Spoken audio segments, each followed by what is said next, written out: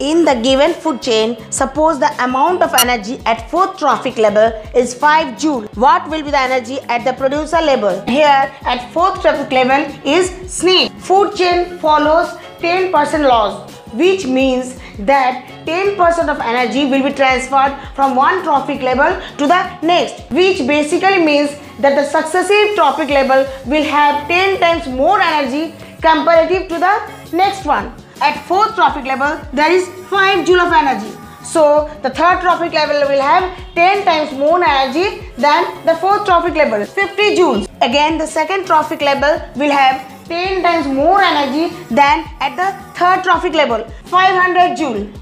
Again, the first trophic level will have 10 into 500 joule will be 5000 joule. So, option D, which is 5000 joule, will be the correct answer.